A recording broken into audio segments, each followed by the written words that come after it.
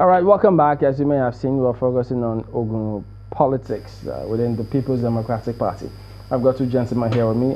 Sunday Sholari, he's the Secretary General of the Adeputu Democratic Organization. He's right here with us, as well as Austin New York, who is the spokesperson, incidentally, of the factional PDP in Ogun State. Gentlemen, thank you for coming on this morning. My pleasure. Let me start with you, Mr. New York. Listening to the chairman there, was it as dramatic? Is that what actually happened? That's it really beats my imagination that the national chairman of the PDP would go on live television to make this kind of wild and unsubstantiated allegations. The PDP is governed, or the activities of PDP is regulated by this constitution. And from the beginning to the end of this constitution, there is nowhere where it is stated that for you to run for any election, nomination form is the party's nomination form must be obtained from the national headquarters before you can seek election. This is the constitution of the party.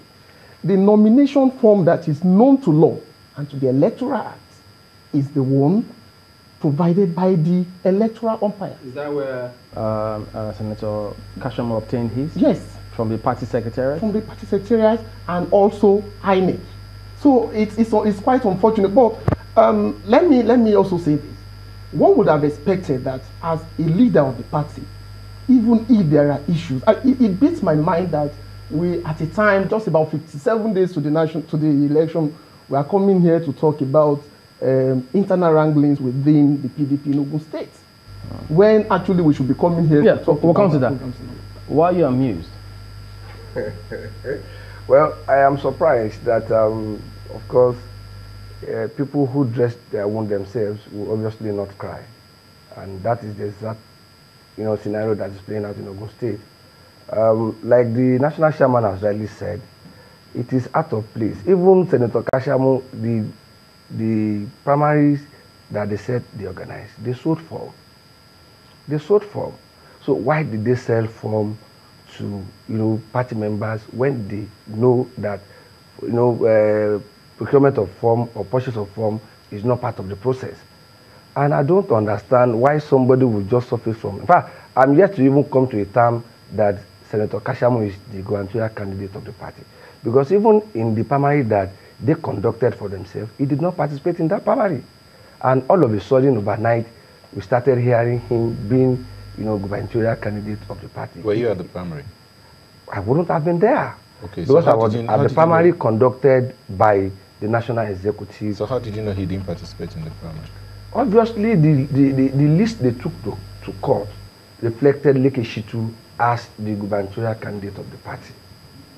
And substitution of candidate's name is even not part of the electoral process. It is administrative.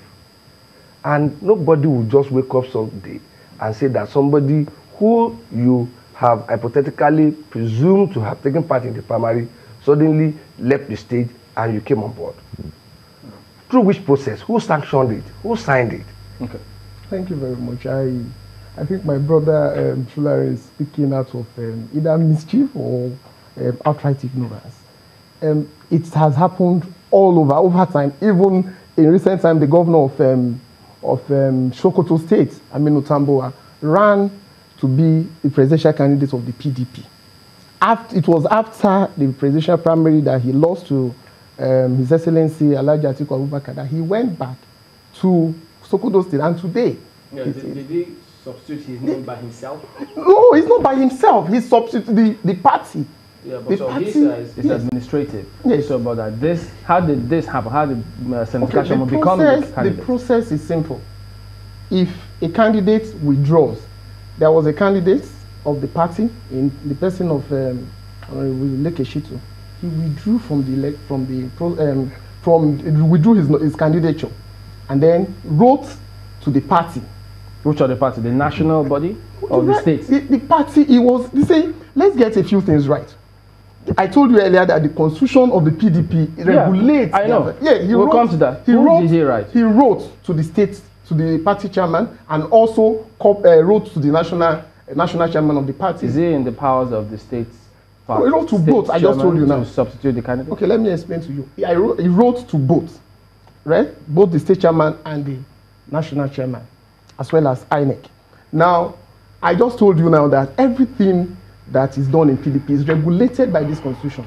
Now, section 25 of the PDP constitution says that there shall be a state party congress which shall consist of the state chairman, who shall be the chairman, and that the functions of that congress include, among others, to elect governorship candidates of the party. Yeah, I'm not talking about electing governorship candidates. No, I'm just explaining. I know. I'm asking, how did he become the candidate? That's what I'm saying. How was he substituted? You said he wrote to the state exco. And to the national leadership, and to the national chairman, so yes, and also INEC. So it is not in the powers of the state exco to substitute his name, is it? No, it is in the power. It is in the powers of the party, which is governed at the national level. The party is one. You remember? Governed at the national level. Yes. No, the party is one. Is it governed at the national level? It's governed at the national level, but from what to the state and to the local government, to the states, and then zonal to the national level. The party at the national level does not operate in a vacuum. So how did he? So that's, I was just explaining the process. So he wrote notifying the party and INEC of his withdrawal from the withdrawal of his nomination. So the party stakeholders, leaders met and decided that they met at the party secretariat in Abeokuta. The party, yes. The party at the state, because the governorship candidate is for the state, it's not for the national. What was the outcome of the meeting? Did they write back to your candidate, yes, telling him that he can now run for governor? The process is stated in the Electoral Act. The process of withdrawal. No, because if you write a letter to, you should get a response back. No, you don't. You say we are missing up all of these things. There had been issues. No. I understand. What the thing is this? Is it the state exco that will substitute his name, or the national body? It's a simple question. It is the party. That's the question I'm answering. Okay. Tim, let's put it this way before we go to him.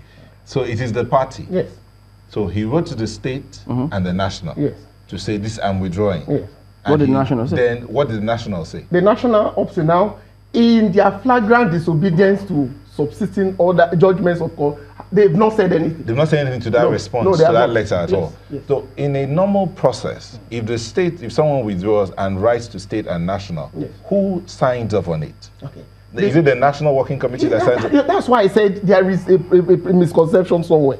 Let's go to the basis of this issue before you get to... No, I'm looking at normal process. I am coming. In the normal process, the National Working Committee signs off on it. In the normal process, yes, like you said, the national chairman and national secretary signs. Normally, yes. For anybody to become a candidate? Yes, normally. Okay. Now, in the Ogun State scenario, it's abnormal. We will come back to the abnormal situation. Let's finish the substitution situation. I'm yet to be aware that there is Ogun State Independent People's Democratic Party. And I'm sure that is the scenario. But we don't have time, so let's stick to these things. Okay, sir. Do you know that Leke Shitu, right?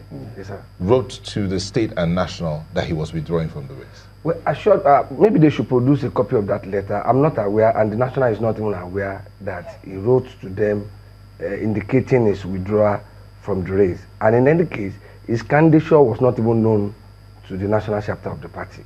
And that's why I'm saying that they are creating a scenario that there is an independent People's Democratic Party. Ogun State Independent People's Democratic Party. That's what they are trying to do. And you will see that it is difficult for them to even prove some of these things that they are doing, because you will see an orchestration here, and it may take the whole society to go into deep and perpetual slumber for them to have all of these things they are doing, to skate through. Because you cannot, decimate the office of the national chairman of the party or the national secretary of the party.